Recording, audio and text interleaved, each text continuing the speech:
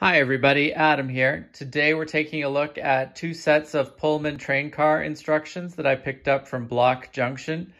Super excited about these. If you recall in an earlier video, I mentioned that I'm looking to add some more European train cars and locomotives to my collection, and I think these two British Pullman cars will be a good start in that direction. Both of these models were designed by William Elliott. And let's take a look at the Pullman parlor car first. So from my understanding, the Pullman cars in Britain were luxury train cars. And so the parlor car was kind of a lounge area where people could eat.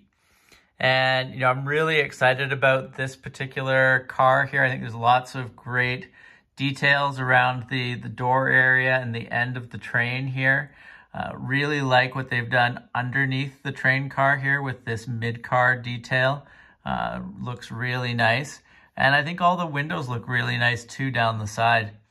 And in general, I'm a big fan of the coloring and the kind of the overall shape of the Pullman cars and that. So really excited about this one. I think it's going to look great. And then the other set of instructions here is for the Pullman parlor brake. And this, as far as I understand, is half seating and lounge area and half baggage. And again, really nice details around the doorways and the end of the train car here. And really like this underneath detail. And I like how on this one, you've got the different sets of windows down the car as well. So I think that both of these cars are going to be really nice. And I think that William has done a really great job with both of these designs.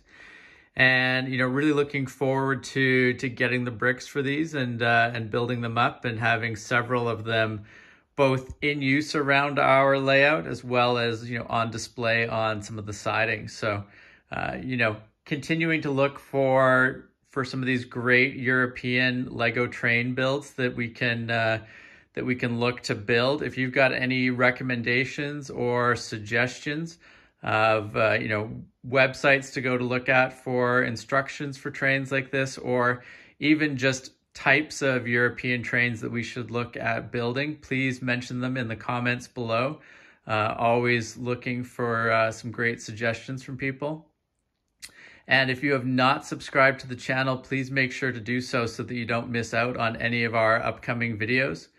And thank you very much for joining us. We'll see you again soon. Take care. Bye.